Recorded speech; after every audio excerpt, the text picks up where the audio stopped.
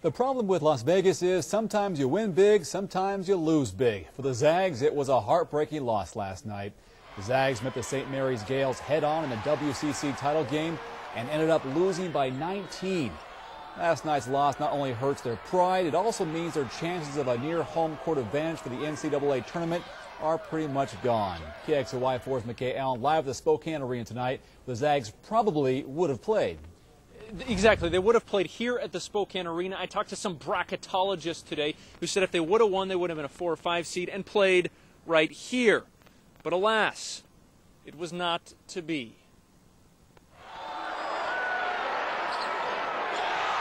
Oh, what might have been. How big of an opportunity did Gonzaga blow last night? Well, it was a big one. According to Bracketology 101's Matt Reeves, a trained, certified bracketologist, if Gonzaga won last night, they would almost certainly have played at the Spokane Arena.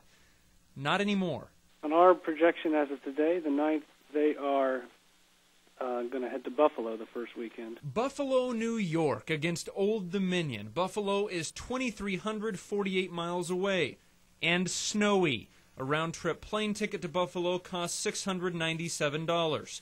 That's with 2 layovers. ESPN.com has the Zags in Oklahoma City against Marquette.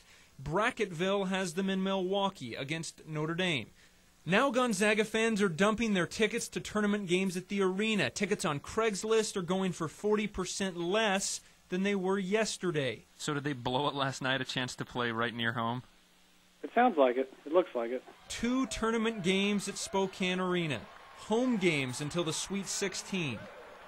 Oh, what might have been. Yeah, that would have been a wild scene here at the arena if the Zags would have been playing here 1.2 miles away from their campus. Instead, they could wind up 2,300 miles away from their campus. Reporting live at the Spokane Arena, it's empty, and it will be. McKay Allen, KXLY4 HD News.